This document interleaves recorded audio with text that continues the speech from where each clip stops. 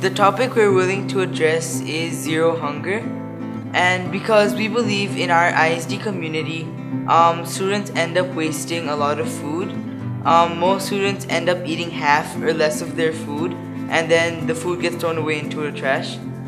This is a big problem because in a country like Bangladesh, a lot of the population isn't getting enough food while others start to waste it. 5 barrels of food is being wasted every day.